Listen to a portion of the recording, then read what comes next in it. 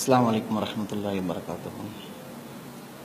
தினம்தோறும் ஒரு இறைவசனத்தின் விளக்கத்தை பார்த்து வருகின்றோம். அதன் அடிப்படையிலே இன்று நாம் பார்க்கக்கூடிய இறைவசனம் 4வது அத்தியாயத்தில் 78வது வசனத்தில் இறைவன் குறிப்பிடுகின்றான், ஐனமா தகுனு இதரிக்குல் மவுத் பலவ் குன்தும் ஃபி புரூஜ் முஷையதா. நீங்கள் எங்கே இருந்த போதும், உறுதியான கோட்டையில இருந்தாலும் சரி, உங்களை எதிர்நோக்கக்கூடிய அந்த மரணம் வந்து அடைந்தே தீரும் என்று இந்த வசனத்திலே இறைவன் குறிப்பிடுகின்றான். உறுதியான கோட்டையில இருந்தாலும் சரி உங்களை மரணம் அடைந்தே தீரும் என்பதாக, எப்பேற்பட்ட உறுதியாக இருந்தாலும் சரி என்று இறைவன் இந்த வசனத்தில் குறிப்பிடுகின்றான். இந்த மரணத்தை பொறுத்தவரையில் மனிதர்கள் மரணத்தை குறித்து சிந்திக்காமலும் அந்த மரணத்தை குறித்து அச்சமற்றவர்களாகவும் வாழ்ந்து வருகின்றார்கள். நம்மளை எதிர்நோக்கக்கூடிய இந்த மரணம் என்பது சமீபத்திலே இருக்கின்றது. இந்த மரணம் யாருக்கு எப்போது எந்த நேரத்தில் எந்த திசையிலிருந்து வரும் என்பதை யாராலும் அறிய முடியாது. இதை அறிந்தவன் படைத்த இறைவன் மட்டும்தான் என்கின்ற இந்த சிந்தனையை யாரும் சிந்திக்காதனுடைய விளைவு இன்னைக்கு பார்க்கின்ற உலகத்தில் நடக்கக்கூடிய பெரும்பாலான பிரச்சனைகளுக்கு ஒருத்தர் இன்னொருத்தரை ஏமாற்றி, ஒருத்தர் அது அளவுக்கு அதிகமாக பணம் சம்பாதிக்கின்ற ஒரு ஆசை, இறைவனுக்கு செய்யக்கூடிய கடமைகள் குறித்தும் இறைவனுக்கு செய்யக்கூடிய அந்த இறைவன் நமக்கு போதித்த அந்த கடமைகளை வழிதவறி இருக்கிறதுக்கும் காரணமாக என்ன இருக்குன்னா, இந்த மரணத்தை குறித்து சிந்திக்காமலும் அதனுடைய அந்த மரணம் என்பது அறியாமல் இருக்கிறது தான் மிக முக்கியமானதாக இருக்கு. இன்னைக்கு தினம்தோறும் அல்லாஹ்வுடைய தூதர் வழிகாட்டின அடிப்படையில் அல்லாஹ்வும் நம்மளுக்கு இது விதியாக்கக்கூடிய இந்த தொழுகை குறித்து எதில் வெற்றி இருப்பதாக அல்லாஹ் குறிப்பிடுகின்றான். அதை தினம்தோறும் 5 வேளை அழைக்கப்படுகின்றார்கள். ஹையால் ஸலா, தொழுகையின் பக்கம் வாருங்கள், ஹையால் ஃபலா, வெற்றியின் பக்கம் வாருங்கள் சொல்லி தினம்தோறும் 5 வேளை அழைக்கப்படுகின்றார்கள். அழைக்கப்பட்டாலும் மனிதர்கள் எதுல வெற்றி இருப்பதாக கருதி கொண்டு உலகத்தில் வாழ்றாங்கன்னா, இந்த உலகத்தில் இருக்கக்கூடிய இன்பங்கள், இந்த உலகத்தில் இருக்கக்கூடிய சுகபோகங்கள், இந்த உலகம்தான் நமக்கு வெற்றியாக இருக்கின்றது என்று மனிதர்கள், ஏனைய மக்கள், பெரும்பாலான மக்கள் வாழ்ந்து கொண்டிருக்கிறத கண்கூடாக பார்க்க முடிகிறது. ஆனால் உலகத்தில் எத்தனையோ ஜாம்பவான்களை பார்த்துட்டோம், எத்தனையோ கோடீஸ்வரர்களை பார்த்துட்டோம். எப்பேற்பட்ட பணம் பலம் படைத்தவர்கள், படைபலம் படைத்தவர்கள் எத்தனையோ பேர் கடந்து சென்று விட்டார்கள். இவர்கள் இந்த சம்பாதித்த இந்த வாழ்க்கை பணமோ, இவர்கள் சம்பாதித்த இந்த சொத்தோ, இவர்கள்ட்ட இருக்கக்கூடிய இந்த பணபலமோ, இவர்கள்ட்ட இருந்து இந்த மரணத்திலிருந்து அவர்களை காப்பாற்ற முடிஞ்சதா? சமீபத்தில் பார்த்தோம் ஒருவருடைய விஷயம் என்பது சமூக வலைத்தளங்கள்ல அதிகமாக உலா வந்தது. அந்த மரணம் குறித்து அதிகமாக பேசப்பட்டது. இந்த அலி பெனாத் என்கின்ற அந்த சகோதரருடைய அந்த மரணம் குறித்து, அந்த மரணத்தில் இருக்கக்கூடிய விஷயங்கள் எல்லாம் குறித்து அவர்களுக்கு அனுதாபம் தேரக்கூடியதாகும். அந்த மரணத்தை நம்ம சுவைக்கக்கூடிய அளவிற்கு நம்மளுக்கு வந்தா என்ன நிலை அப்படின்ற அளவிற்கு அந்த மரணத்தை குறித்து சிந்தித்தார்கள் மக்கள். அவர் எப்பேற்பட்ட ஒரு வாழ்க்கை வாழ்ந்தாரு சொல்றாங்க. அவருடைய வாட்ச் என்பது 42 லட்சம் ரூபாய் மதிப்புள்ள ஒரு வாட்சாம். அவர் போட்டிருக்கிற வாட்ச் அவ்வளவு விலை மதிக்கக்கூடிய வாட்ச்ன்னு சொல்லி சொல்றாங்க. அவர் சாதாரணமாக அணியக்கூடிய இந்த வாட்சே இவ்வளவு விலை உயர்ந்ததுன்னா அவருடைய சொத்து மதிப்பு எந்த அளவுக்கு இருந்திருக்கும்? அவருக்கு இல்லாத சொத்துக்கள் இருந்திருக்குமா? எப்பேற்பட்ட ஒரு சொத்துக்களோடு, எப்பேற்பட்ட ஒரு பலத்தோடு இருந்திருக்கிறாரு. இந்த பணபலம் என்பது, இந்த படைபலம் என்பது அவர்களுக்கு பாதுகாக்க முடியாதா? அவர் செய்ய முடியாத ஒரு மருத்துவம் ஏதாவது உலகத்தில் இருக்கா? அவருக்கு ஏதோ கேன்சர்னு ஒரு நோயை சொன்னாங்க, குறிப்பிட்ட காலத்துல நீங்க மரணிச்சிருவேன் மருத்துவர் சொல்லி ஒரு குறிப்பிட்ட காலத்தை சொன்னாங்க. ஆனால் அதையெல்லாம் தாண்டி கிட்டத்தட்ட 6 மாதத்துக்கு மேல அவர் வாழ்ந்தாரு.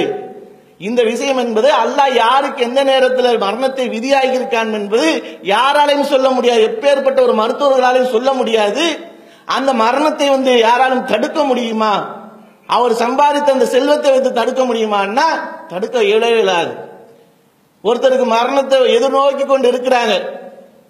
ஒருத்தர் மரணத்தை எதிர்நோக்கக்கூடிய நேரத்தில் இவர் மரணத்துக்கெல்லாம் சவால் விடக்கூடியவர்களாக இருக்கிறாரு, இவர் மரணத்தை எல்லாம் மிஞ்சக்கூடியவராக யமனுக்கெல்லாம் சவால் விட்டுக்கிட்டு இருக்கிறாருலாம் சொல்றாங்க. யாருக்கு எந்த நேரத்தில் மரணம் வரும் என்பது அல்லாஹ் 3வது அத்தியாயத்தில் 145வது வசனத்தில் சொல்றான். அல்லாஹ்வின் விருப்பமின்றி எந்த உயிரும் மரணிக்க முடியாது, இது நேரம் நிர்ணயிக்கப்பட்ட விதியாக இருக்கின்றது அப்படின்ட்டு அல்லாஹ் இந்த வசனத்தில் தெளிவுபடுத்தினான். யாருக்கு எந்த நேரத்தில் அல்லாஹ்வுடைய விருப்பம் இல்லாம ஒரு உயிரை எடுக்க மாட்டான். அல்லாஹ் யாரை நாடி இருக்கிற எந்த நேரத்தில் நாடி இருக்கிறானோ குறிப்பிட்ட அந்த கால அவகாசத்தில் அல்லாஹ் நாடி இருக்கிற நேரத்தில் தான் அவருக்கு உயிர் போகும். ஆனா நம்ம முஸ்லிம் மக்களாக இருக்கிறாங்க இருந்துகிட்டு இவருடைய விஷயம் குறித்து எந்த அளவுக்கு பேசுறாங்கன்னா, இவர் யமனுக்கே சவால் விடக்கூடியவராக இருக்கிறார், உயிருக்கே எதிர்நீச்சல் போட்டுக்கிட்டு இருக்கிறாங்கன்னு சொல்லி அல்லாஹ்வுடைய இந்த வசனத்தை புறக்கணிக்கக்கூடியவர்களாக அவருடைய சொல்லெல்லாம் இணை வைக்கக்கூடிய அளவிற்கு போய் நிக்குது. இவர் மட்டும்தானா? எப்பேற்பட்ட பணபலத்தோடுலாம் நிறைய பேர் வாழ்ந்திருக்கிறாங்க. வாழ்ந்த மக்களுடைய இந்த விஷயங்கள் என்பது நம்ம சமீபத்தில் நம்முடைய கண் முன்னாடி வாழ்ந்த ஆட்சியாளருடைய நிலைமை என்னாச்சு? அவருடைய மரணம் குறித்து இன்றளவும் பேசிக்கிட்டு இருக்கிறாங்க, சர்ச்சையாக ஓடிக்கிட்டு இருக்க. அந்த ஆட்சியாளர்கிட்ட இல்லாத பாதுகாப்பு படையா என்ன? புலிப்படை, பூனைப்படை, என்னென்னவோ படையில பாதுகாப்புல தான் இருந்தாங்க. இந்த மாதிரி பாதுகாப்பு படையில இருந்தும் அவரால் எப்பேற்பட்ட உயர்தர உலகத்தில் கொடுக்க முடியாத அளவிற்கு, சாதாரண ஒரு மதை சிந்திக்க கூட முடியாத அளவிற்கு மருத்துவர்கள் எங்கெங்கோ வந்தாங்க. எங்கேயெல்லாம் அவர்களை அந்த மருத்துவ குழு முழுமையாக கண்காணித்துக் கொண்டிருந்தாங்களே. கண்காணித்துக் கொண்டு இருந்தாலும் அவர்களை அந்த மரணம் விலகி போச்சா? அவர்களால் அதுல பாதுகாக்க முடிஞ்சதா? ஆனா பாதுகாக்க முடியல. இப்பேற்பட்ட இந்த மரணம் யாரையுமே விட்டு வைக்க அல்லாஹ் யாருக்கு விதியாக்கிறாரோ அந்த நேரத்தில் சமீபத்தில் இந்த ரயில் நிலையத்தில் பார்த்தோமே, பரங்கிமலை ரயில் நிலையத்தில் அவர்கள் அன்றைய தினம் காலையில போகக்கூடிய நேரத்தில் இன்னைக்கு நம்ம இந்த ரயில் நிலையத்தில் அடிபட்டு இறந்து விடுவோம் என்ற மனநிலையில யாராவது போயிருப்பாங்களா?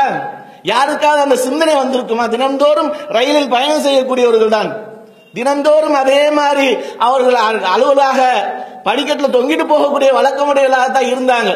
இன்றைய தினம் நம்ம இறந்து விடுவோம் யாராலும் சொல்ல முடியுமா? சொல்லியிருப்பாங்களா? நினைச்சிருப்பாங்களா? ஆனால் அல்லாஹ் அந்த இடத்துல அவர்களுக்கு அந்த குறிப்பிட்ட ஒரு 4-5 பேருக்கு மரணத்தை வச்சிருந்தான். அதை யாரால இருந்து தடுக்க முடிஞ்சதா? ஏதாவது ஒரு காரணத்தை வைத்து அல்லாஹ் யாருக்கு எந்த நேரத்தில் மரணத்தை கொடுப்பான்றது தெரியாது. அதைத்தான் இந்த வசனத்தில் அல்லாஹ் தெளிவுபடுத்துகிறான்.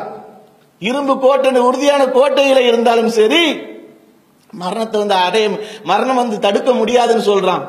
ஆனா நம்முடைய மக்கள் இன்னைக்கு இந்த மரணத்தை பற்றிய பயம் இல்லாம இந்த உலக வாழ்க்கை தான் நமக்கு மிகப்பெரிய ஒரு வாழ்க்கையாக கருதி கொண்டிருக்கிறாங்க. உலகத்திலேயே மூழ்கி கிடக்கிறாங்க. இறைவனுக்கு செய்யக்கூடிய இன்றைய மறந்தவர்களாக வாழ்ந்துகிட்டு இருக்கிறாங்க. ஆனால் இந்த மரணம் என்பது அபூபக்கர் சித்திக் ரலியல்லாஹு அவர்கள் இதே மாதிரி ஒரு மரண தருவாய் நேரத்தில் இருக்கக்கூடிய அந்த நேரத்தில் அவர்களுடைய மகள் வராங்க. மகள் தன்னுடைய தந்தையை விசாரிக்க வரக்கூடிய அந்த நேரத்தில் கேட்கிறாங்க. என்ன கேட்கிறாங்க? அல்லாஹ்வின் தூதர் அவர்கள் எத்தனை துணியால நீங்க கஃனிட்டீங்க அப்படின்னு சொல்லி கேட்கக்கூடிய நேரத்தில் 3 துணியால நாங்கள் கஃனிட்டோம். அல்லாஹ்வுடைய தூதர் என்றைக்கு மரணித்தார்கள்? அவர்கள் சரியாக திங்கட்கிழமை மரணித்தாங்கன்னு சொல்றாங்க. மரணம் குறித்து அந்த மரணத்துடைய வேளையில அல்லாஹ்வின் தூதர் குறித்து அவர்கள் விசாரிக்கிறாங்க. மகளே, நானும் இதே இன்றைய தினம் இந்த திங்கட்கிழமை தான் மரணத்துடைய வேதனையில இருக்கிறேன். அல்லாஹ் நாடினால் நான் இன்று மரணிக்கலாம் அப்படின்னு சொல்லி, அதே மாதிரி நான் மரணித்து விட்டால் அல்லாஹ்வுடைய தூதரை எப்படி நீங்க 3 துணியால கஃனிட்டீர்களோ அதுபோல் என்னை 3 துணியால கஃனிட்டுருங்க. 2 ஆடை ஏற்கனவே இருக்கு, நான் உடுத்திருக்கக்கூடிய இந்த ஒரு ஆடையும் சேர்த்து வைத்து என்ன பண்ணுங்க, 3 துணியால நீங்கள் கஃனிட்டு விடுங்கள் அப்படின்னு சொல்லி அபூபக்கர் சித்திக் ரலியல்லாஹு அன்ஹு அல்லாஹ்வுடைய தூதருடைய மரணம் குறித்து விசாரித்து மகளுக்கு வசியத் செய்றாங்க. அவர்கள் நேசித்துக் கொண்டிருந்தது எது? அல்லாஹ்வையும் அல்லாஹ்வுடைய தூதரையும் நேசிச்சாங்க. அல்லாஹ் இந்த மார்க்கத்தை நேசிச்சாங்க. அதனால அல்லாஹ் அது மாதிரியான ஒரு வாய்ப்பை கொடுத்தான். மரணத்துடைய கடைசி நேரத்தில் அல்லாஹ்வின் தூதர் அவர்களுக்கு எப்படி செய்யப்பட்டதோ கடைசி கடமை அதுபோல் எனக்கும் செய்யணும்னு ஆசைப்பட்டாங்க. ஆனா இன்னைக்கு நம்ம எதையெல்லாம் ஆசைப்பட்டுக்கிட்டு இருக்கிறோம்? இந்த உலகத்தில் இருக்கக்கூடிய சொத்துக்களையும் சுகபோகங்களையும் தான் ஆசைப்பட்டுக்கிட்டு இருக்கிறோம். அப்ப இதே மாதிரி ஒரு சந்தர்ப்பத்தை அல்லாஹ் நமக்கு ஏற்படுத்தினா நம்மளுடைய நிலை எப்படி இருக்கும்? தன்னுடைய மகன் மகளோ கேட்டா, அங்க இருக்கக்கூடிய சொத்துக்களை நீ எடுத்துக்கோ, இங்க இருக்கக்கூடிய சொத்துக்களை நீ எடுத்துக்கோ, அது அண்ணன்ட்ட கொடு, இதை தம்பிட்ட கொடு, இப்படித்தான் இருக்கும். ஏன்னா நம்ம வாழக்கூடிய நேரத்தில் இந்த விஷயத்தில் இந்த உலகத்தில் இருக்கக்கூடிய இன்பத்திற்கு ஆசைப்பட்டவர்களாக இருக்கும். ஆனா அபூபக்கர் சித்திக் ரலியல்லாஹு அவர்கள் இந்த மார்க்கத்தையும் அல்லாஹ்வுடைய தூதரையும் நேசிச்சாங்க. அவர்களால் அந்த மரணத்திலிருந்து தப்பிக்க முடிஞ்சதா? அல்லாஹ்வுடைய தூதர் அவர்களுக்கும் இதே நிலைதான். அல்லாஹ்வுடைய தூதர் அல்லாஹ் சொல்றானே, முகமதே நீங்களும் மரணிக்க கூடியவர்கள் தான், அவர்களும் மரணிக்க கூடியவர்கள் தான் சொல்லி, இந்த மரணம் என்பது எப்பேற்பட்ட பணபலம் படைத்தவர்களாக இருந்தாலும், எப்பேற்பட்ட கீழ்நிலையில் இருக்கக்கூடியவர்களாக இருந்தாலும் யாருக்கும் விதிவிலக்கே கிடையாது. எதை வைத்தும் தடுக்கவும் முடியாது. உறுதியான கோட்டைகளை இருந்தாலும் சரி தடுக்க முடியாது என்பதைத்தான் அல்லாஹ் இந்த வசனத்தில் மக்களுக்கு எச்சரிக்கை செய்கிறான். ஆகையால் மரணத்துடைய சிந்தனையோடு, மரணத்தின் பயத்தோடு இருந்து நம்மளை காப்பாற்ற முடியாது. மறுமையில அல்லாஹ் விசாரிக்கக்கூடிய நாளில் நம்மளை காப்பாற்றக்கூடிய, நாம் செய்யக்கூடிய நல்லறங்கள் தான் நம்மளை காப்பாற்றும் என்பதை உணர்ந்து அந்த மரணத்தை இந்த வசனத்தில் அல்லாஹ் குறிப்பிடுறது எச்சரிக்கை செய்கிறானே. இந்த மரணம் குறித்து, இந்த மரணத்துடைய சிந்தனையோடு இருந்து வாழ்ந்து மரணிக்கக்கூடிய நன்மக்களாக அல்லாஹ் உங்களை என்னை ஆக்கி அருளுடைய கூறிக்கொண்டு எனது இன்று ஒரு இறைவசனத்தை நிறைவு செய்கிறேன். வாஹிர் தவான் அல்ஹம்துலில்லாஹி ரப்பில் ஆலமீன். அஸ்ஸலாமு அலைக்கும்.